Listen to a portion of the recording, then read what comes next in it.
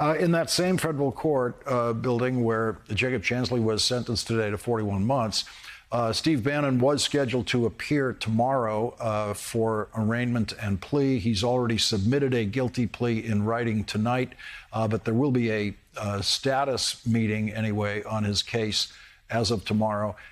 This is the subpoena case that you and the January 6th committee are pursuing in federal court.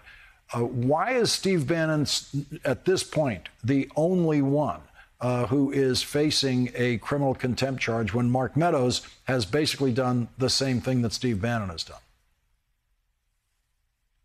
Well, we'll deal with some of those other cases, and we have some options and some tools, and clearly the public saw us exercise those options with Mr. Bannon, who is someone who has just total contempt for the court system, for Congress, and for the presidency. And that's the difficult part. But what the public is seeing is that there are consequences to the actions that these individuals are taking. And we would hope that anyone would follow a lawful subpoena, but clearly, this individual and some of them are incapable of doing that. And so this was the first, doesn't necessarily mean the last, but we will make sure that we're doing everything we can to continue to follow the truth and to chase the facts of what happened on January 6th and the lead up to that. Who funded the attack on democracy? What happened on January 5th and January 6th?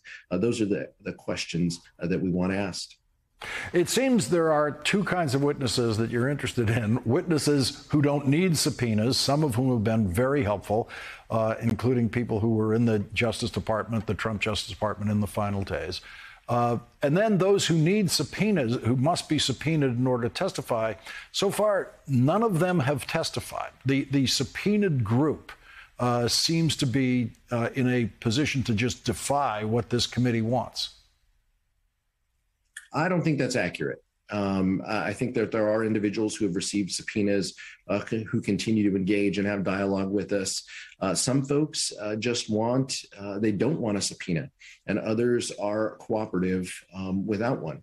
And so those are our job, our task is to continue to ask the questions in whatever manner we can to try to get to the truth. And so that you saw the committee put forward 16 subpoenas last week.